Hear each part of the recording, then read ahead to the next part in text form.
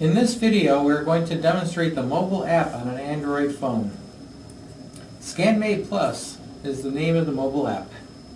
Select that icon and then select the Search for Wi-Fi Scanners and click on Connect. From the list of available Wi-Fi networks, we will select our Wi-Fi scanner network.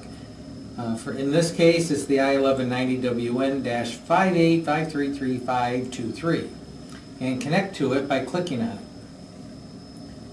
As we can see, our phone is connected to the scanner's network.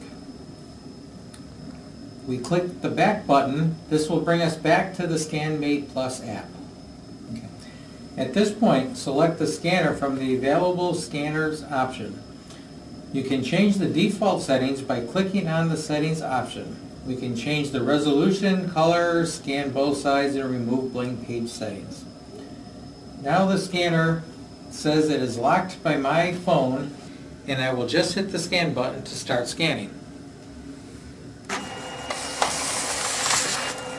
Perfect. The phone will now display the scanned documents. It'll be stored under the Document tab in the app.